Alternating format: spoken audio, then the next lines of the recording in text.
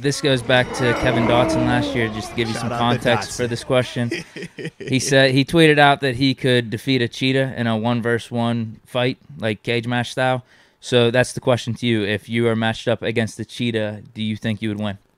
If it's 1v1, yeah, might as well. Okay. We get right to it. What's your technique? What's my technique? Yeah.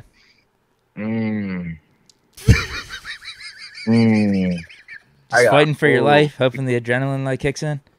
I'll jump in the water. That baby try to come get me. All right. Get that baby in the gator roll. And then you go gator roll. It ain't coming out the water.